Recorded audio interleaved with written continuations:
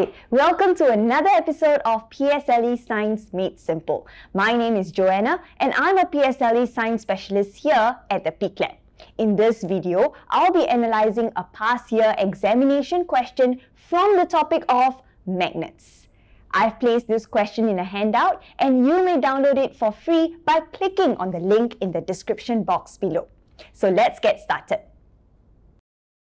The diagram below shows a machine which can be used to separate some items.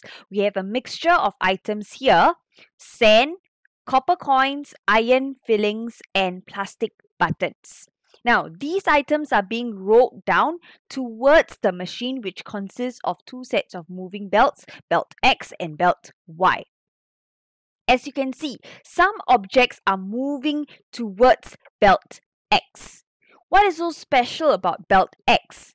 Yes, there is a magnet in belt X, which means the magnet will attract all the what kind of materials? Yes, all the magnetic materials. So let's write it down. The magnet is going to attract all the magnetic materials. So again, why are some objects moving towards the magnet in belt X? It is because they are being attracted by the magnet, and therefore what can we conclude about those materials? They are magnetic materials. So all the magnetic materials will be attracted to the magnet in belt X and will be collected inside container A. And how about container B? What would be collected in container B? Yes, all the non-magnetic materials. Why? Because all the non-magnetic materials will not be attracted to the magnet. Hence, what will happen to them? They will just fall onto belt Y and they will be collected into container B.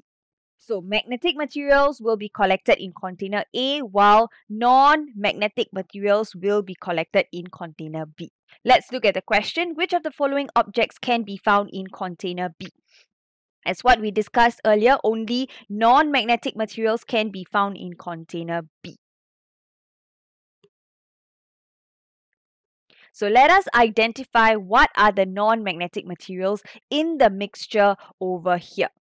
So sand is a non-magnetic material. How about copper coins? This is where students get tricked. They identify copper as a magnetic material because some students tend to get confused with this as they remember the magnetic materials as SiNC. What does SiNC stand for? S stands for steel, I stands for iron, N stands for nickel, and what does C stand for? Is it copper? No, C stands for cobalt, not copper. So do take note, copper is a non-magnetic material. How about iron? Yes, iron is a magnetic material. And how about plastic? Plastic is a non-magnetic material. So the non-magnetic materials in the mixture would be sand, copper, and plastic buttons. And since only non-magnetic materials can be found in container B, these are the objects that will be found in container B. Sand, copper coins, and plastic buttons only. Therefore, answer is number 4. Thank you for watching and I hope you enjoyed this video. If you found this video useful, do give us a thumbs up. If you want to check out the other videos we made, click on the links on the right hand side. Last but not least, don't forget to subscribe to our channel for more interesting videos. Thank you and I'll see you next time. Bye!